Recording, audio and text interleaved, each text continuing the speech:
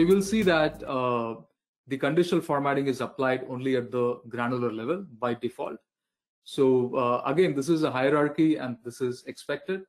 But basically what you're saying is if actuals is greater than 45 million, and the reason why it applies only in the leaf nodes is that we are applying conditional formatting only to the values, right? But if I go and apply it to values and totals, it's going to apply it to all the levels, right? Which doesn't make sense for our use case. So I want to apply it only to the values and not to the subtotals and totals. Now, another example, again, I pointed this out when we were looking at the Power BI conditional formatting. So basically, if the quarterly revenue is above $500 million, or now highlight these column headers, right? This is the example that I was talking about. Under manage rules, if I go and edit this, you will see that I'm not only, I can not only apply to row headers, rows, and the measures, but I can also choose column headers. And this property shows up only when you have a category or a dimension across your columns.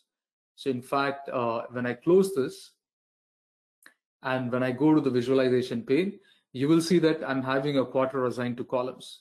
Only in that case, you'll be able to see this conditional formatting. And it's a nice thing, there are some specific use cases where this kind of conditional formatting will be of help. And it's just nice to have that.